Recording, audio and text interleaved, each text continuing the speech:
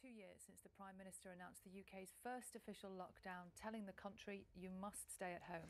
Memorable that, wasn't Yeah. it? Well, since then, nearly 164,000 people have died with COVID-19. Here's how one hospital, the Royal Derby, looks back on that time. Rob Sissons has more. Meet Paul, a porter in Derby's hospitals for 11 years. He says the last two have been the toughest.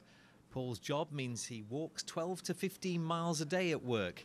In the pandemic, he says there's been the enemy, the invisible virus, but also another one, fear.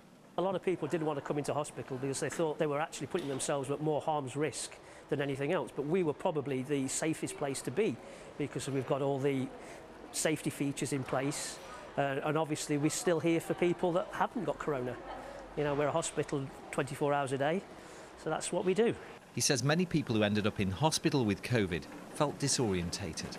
Some were very frightened, some were a bit blasé, but the majority, I think, were confused to, you know, what was going to happen, what next, how long are they going to have the COVID for, what symptoms, because all the people had different symptoms and for different lengths of time. So there's a lot of confusion, a lot of worry. Survival rates in intensive care have improved throughout the pandemic. It was a huge learning curve, helped by the development of new treatments. Kaylee Lehal is a pharmacist at the Royal Derby Hospital. She says her team has an important job, with more and more drug therapies now available for COVID patients. To begin with, there were no COVID treatments at all. So then we got involved in the recovery trials to develop new COVID management and COVID treatments. So that was just looking at stuff like steroids to begin with and any of the antivirals, and which have become mainstay in treatment now. So we were enrolled in that and we took on a lot of patients during that time. The mortuary manager, Gavin Regan's proud how his team has coped.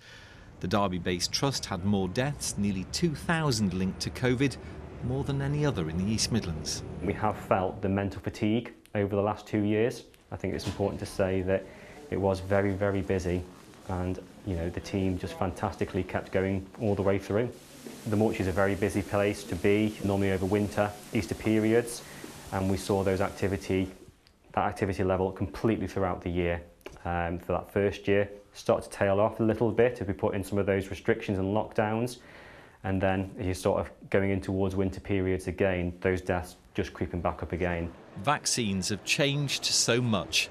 Deaths are way down, and the hope with that protection, the worst of the pandemic is behind us. Well, a memorial concert to mark 2 years since the first nationwide lockdown is being held at St Paul's Cathedral this morning. Our health correspondent